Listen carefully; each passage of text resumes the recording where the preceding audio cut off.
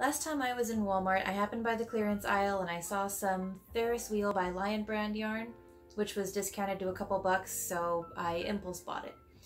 And I didn't realize until I got home that the color of vintage carousel, the colorway, actually reminded me of those elementary school carpets with the clashing red and blue and green that's all just meant to sort of hide baby grime from showing up. So I did what I usually do when I have a limited quantity.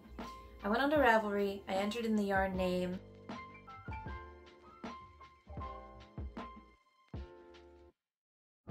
I even entered in the colorway, and then I limited the search by crochet and by the amount of yardage I had.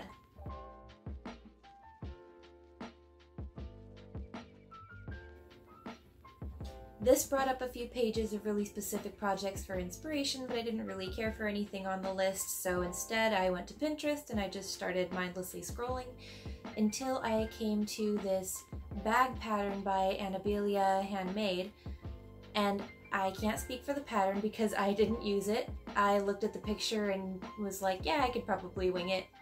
Obviously, follow the link in the description and make your own bag if you love the way that she did it. It's actually a really cute pattern, so I just want to give credit to her for the inspiration on this square. So I basically stole the square and I didn't really measure. I used about what looked like half of the skein to make one square, and then I used the other about half of it to make the other square, and then I used what was left over to make a seam between the two, this edge here. And then once I had not quite enough for one more row on the edging, I seamed everything together. And then I was looking at this cheap acrylic yarn bag that I had freehanded, and you can kind of see the shine of the plastic fiber and that it didn't really have a lot of structure to it. But I started wondering what would make something look expensive.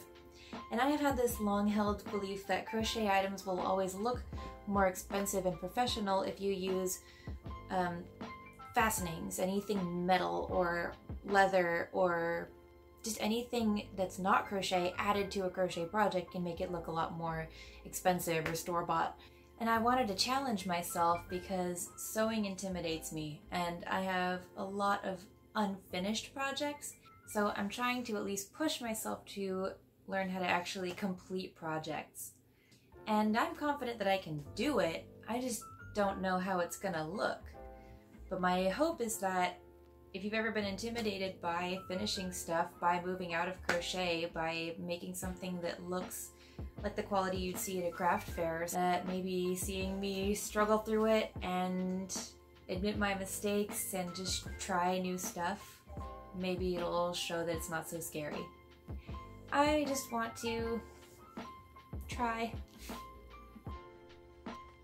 Here are some of the non-crocheted elements I'm going to use to finish the bag.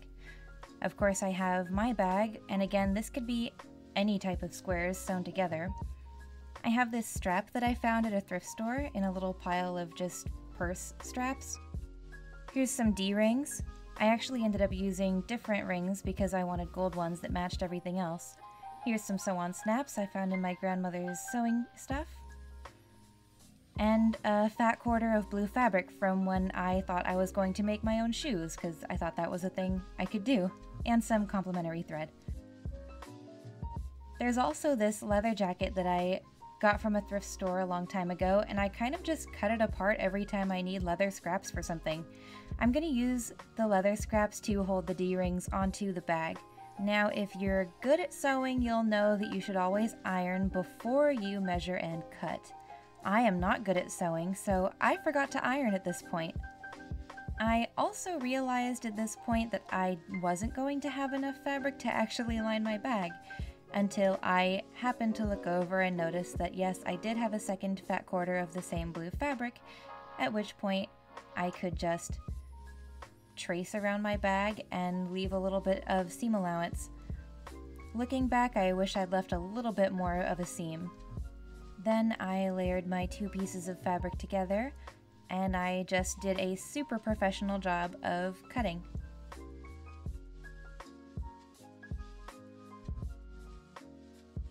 At this point, I did remember to iron, and I pretended to be the kind of housewife that actually knows how to get a seam out of a piece of fabric.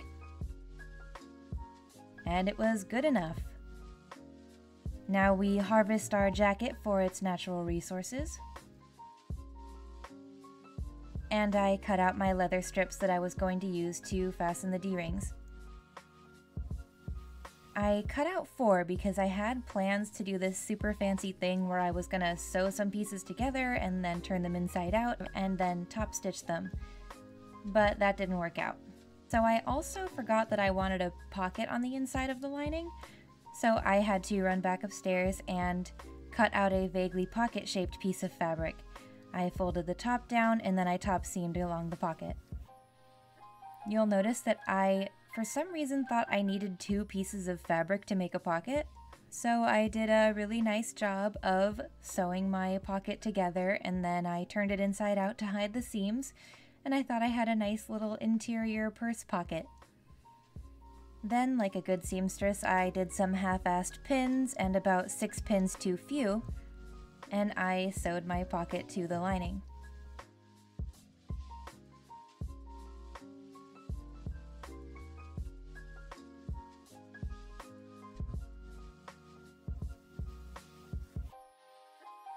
Don't you just love that ugly seam there? But it was on the interior, so I figured it was okay. Maybe I should have Googled how to add a pocket. Oh well.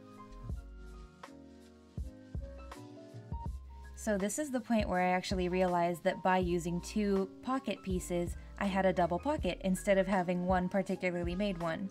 But that's okay with me because I bring my journal everywhere, and having some extra space for pens actually isn't too bad of a mistake.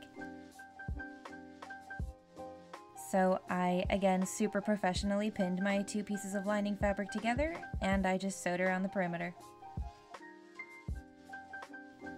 Then I turned my lining inside out to hide the seams like one typically does when they sew something, and I had a brief crisis of conscience where I had to think in my head about whether this was right, because my seams were hidden but my pocket was on the outside, and then I remembered that this is an interior lining. The seams are supposed to be visible on the outside, the pocket goes inside, and I didn't have to redo the entire thing.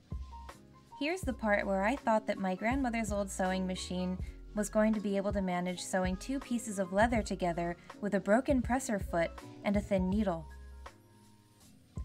The sad part is, this isn't even the first time I've broken a needle trying to sew leather with this machine. The other sad part is that I know it's not the machine's fault. It took a few failed attempts at getting that leather through the machine before I finally accepted I was just gonna have to fold one piece in half and sew it by hand. Every craft I do is devoted to the memory of my beloved grandmother, who we all call Nani. And Nani, I'm really sorry I put your sewing machine through this. Now I can move on to hand stitching, which is considerably less scary to me than sewing out a machine. So I folded my lining in half and lined up where I thought the middle was with a pin.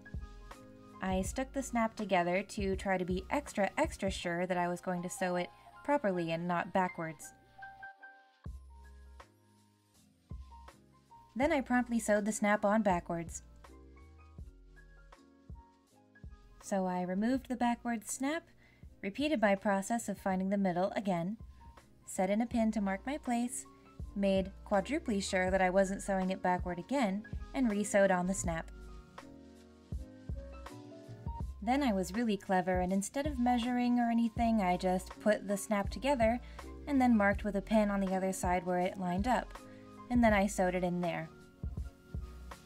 But instead of this resulting in an expertly centered snap, what I ended up with was a closure that was terribly off-center. Then I tucked the lining into the bag and I was ready to just running stitch along the top.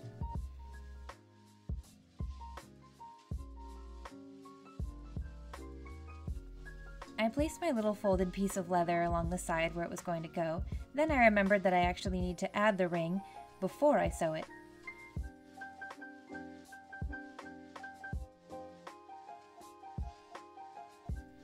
Then I realized that my needle was having trouble getting through the leather, so because I don't own an awl, I decided to use a thumbtack to press through the leather to line up where my stitches were going to go. This actually almost worked, and I think if I needed an awl, I could use a thumbtack instead. But what I didn't account for was that the leather was sort of self-healing, and a few seconds after I punched the holes, I actually couldn't tell where I had punched them anyways.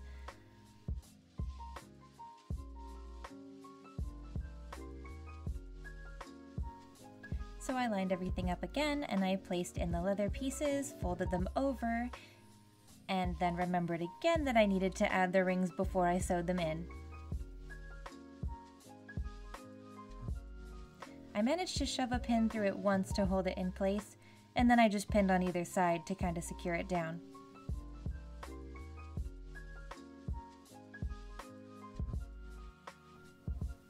This time I remembered to add the ring before I placed the piece of leather into the bag.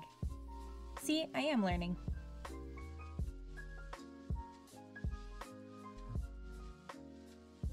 Now this was a point when I didn't skimp on pinning down. Then I was able to add my thread and start sewing. So I had this idea that I was going to use a really long piece of thread, and that way I wouldn't have to start and stop. This ended up costing me the most time because my thread constantly got stuck on every pin and on my rings. Since my thumbtack leather punch didn't work out so great, I actually ended up managing to sew by hand pretty easily. I used a really thin, short needle with a really small eye, so it just took a little bit of wiggling and I was actually able to sew this all by hand, which was good because I backtracked on this piece a lot. This actually is the entire support for the bag, so I knew that if I was going to really shell out for the stitching anywhere, it needed to be here. I actually forgot to sew the lining to the leather at this point, but I noticed my mistake after a couple of stitches at least, and then I was able to just sew through to the lining again and double back over it to cover what I had forgotten. The rest of it was pretty simple. I was able to just, again, do the running stitch down the other side of the bag, and I attached the leather on the other side. The second time I sewed the leather on, it was perfect.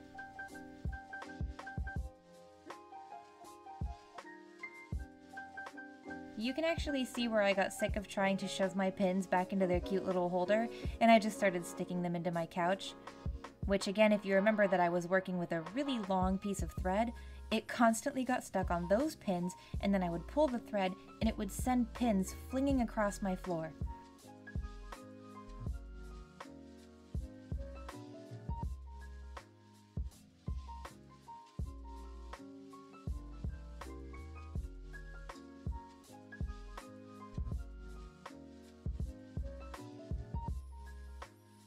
Somehow I managed to make it to the end, and I tied off my thread, and then I was pretty much done.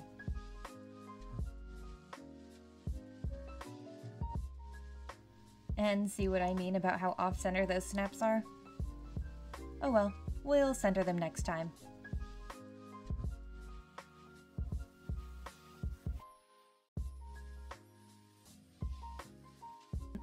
I was able to just clip on the strap, and that was that. The only thing I did after this was I sewed on this cute little metal tag that said handmade, which I had found in my craft room. I love the way that the leather on the bag kind of matches the strap. And I like my double pockets. So I know I winged a lot of it and it was really simple, but this project meant a lot to me because I don't finish things very often. And being able to take sort of cheap acrylic, which yarn snobs will tell you is not what they prefer to use to make high quality things, I feel pretty good about this. So thanks for following along with my messy process, and if nothing else, I hope this made the idea of sewing and finishing things a little less scary if you're like me, and you know that you're just not confident in other areas aside from crochet. I think trying is more important than anything, and as long as we try, who knows, you might end up with something really special. Thanks again for watching.